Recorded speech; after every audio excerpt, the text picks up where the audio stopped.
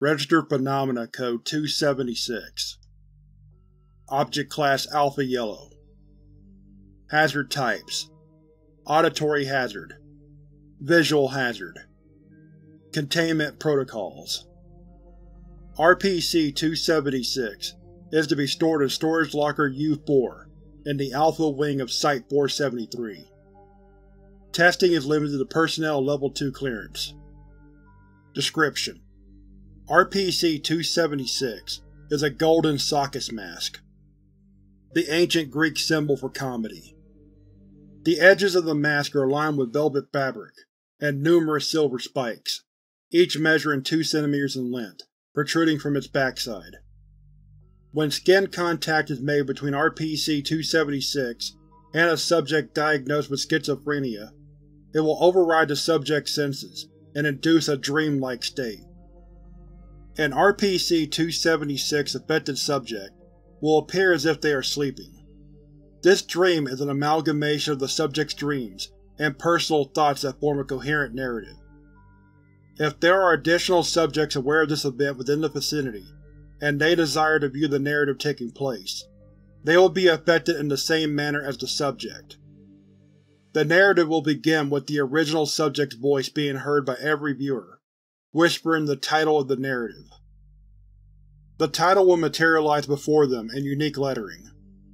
The properties of the rest of the vision will depend entirely on the original subject.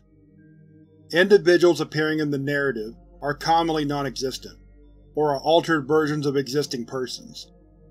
When the narrative is finished, all viewers, except the subject involved, will regurgitate a papyrus script detailing what was seen in the vision. Research as to how the script is manifested remains inconclusive. Addendum: below is a collection of logs of narratives created by RPC-276, created by comparing viewer accounts and the script itself. The Layman's Executioners. Subject: CSD-3853. Viewer: CSD-4737. Begin log. CSD-3853's voice is heard whispering, "The Layman's Executioners."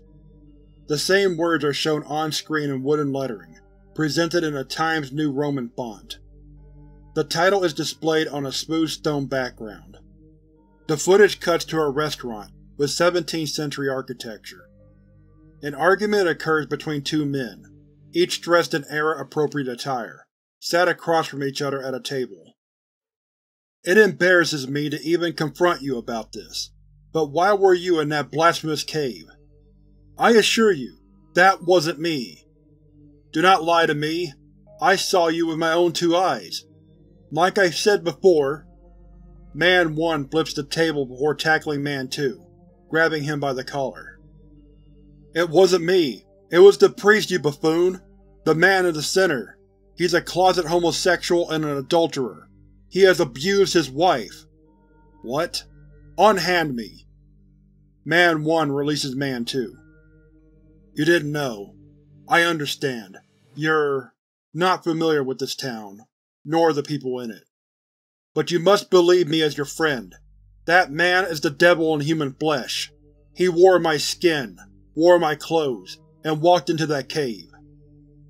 I should have told you of this before. Please, you must help me. Crucify that man on the wall of his own home. Execute him in front of the townsfolk, not only as atonement for his many sins, but to also give the people of the townsfolk peace of mind." Man 1's face is only solemn. He appears completely unfazed by the gradual change in Man 2's appearance. "Alright. I believe you, Thomas. You've never lied to me before. I apologize sincerely. I will help you in any way I can." The scene abruptly cuts to the wall of a house. A crowd of people dancing and laughing in front of it. A man, assumed to be the aforementioned priest, is nailed to the wall by his palms, neck, and ankles. His blood spurts from the wounds, covering the people. Man 2 can be observed entering a cave in the distance. End log. Quaffin Weechi Do Beer Brew. Subject: CSD-3853. Viewer: CSD-4737. Begin log. An indiscernible title is whispered. The letters Quafinwichi Dabirbu are typed into a computer screen in a Helvetica Neue font. All dialogue is additionally incoherent. It is of note that CSD-3853 suffers from aphantasia. The narrative is an exact recreation of the day before the test, with CSD-3853 partaking in the normal directives as a CSD class. The only differences in the recreation is that all dialogue remains incomprehensible, and RPC objects are presented as geometric shapes. Notably, Researcher was represented as a large sphere. The narrative ends with CSD-3853 going to sleep. An investigation of Researcher's involvement within the vision is pending. Trapped in an open field. Subject: CSD-73658. Viewer: CSD-84828. Forward: the title is Trapped in an Open Field, and is spelled via various needles and cigarettes on a sand-covered floor. The vision begins with two men facing each other in silence in a vast desert. This vision is in the perspective of one of the men, designated as Man 1. Begin log. It's so quiet here. It's honestly scaring me a bit. Want a cigarette? I'll take one. Man 2 hands him a cigarette. Well, I need a lighter too. A lighter appears in his left hand. God damn, you're one of them, aren't you? Man 2 is solemn, as if he pities Man 1. Please just light the cigarette. Man 1 lights the cigarette, and places it into his mouth. Man 2 melts into the floor, then landscape begins to change colors, into a mix of blue, purple, and orange, while the sky is pink and red. Man 1's eyes roll into the back of his head, revealing instead of a brain, a bald man wearing glasses, a black suit, and a bowler hat, sitting in a damaged wooden chair. He's nervously fidgeting, and quickly begins to shout and yell. End log. The corpse named Mankind. Subject: CSD-58379. Viewer: CSD-67386. Begin log. The title is shaped from clouds in an empty night sky, reading, The corpse named Mankind. The narrative begins with a man moving through the mossy ruins of a rainforest in the daylight.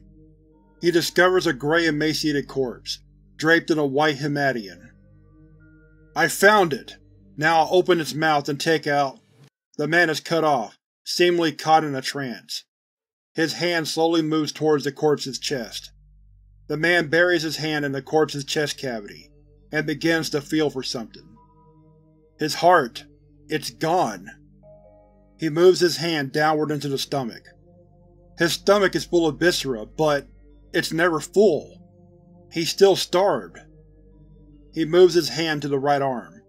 His bones are like burnt wood, half ash. He quickly takes his hand out of the corpse. Wait a second, those aren't my lines. What is the meaning of this, William? The real name of CSD-58379. Upon hearing no answer, he quickly reaches for the mouth and opens it. Upon seeing no tongue, he's completely baffled.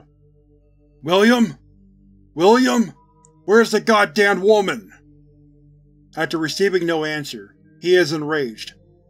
If you won't help me, then so be it. I'll do it myself. End log. Closing statement. During testing, at the ending of the narrative, CSD-67386 awoke in a cold sweat.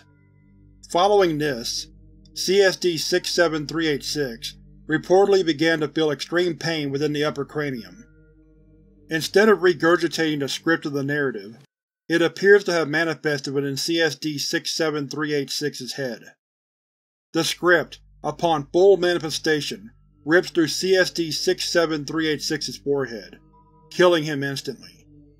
CSD-58379 is also recorded to have disappeared following conclusion of the narrative, his only remains being a CSD uniform, fillings, teeth crowns, and ink from tattoos. An investigation into his whereabouts is ongoing.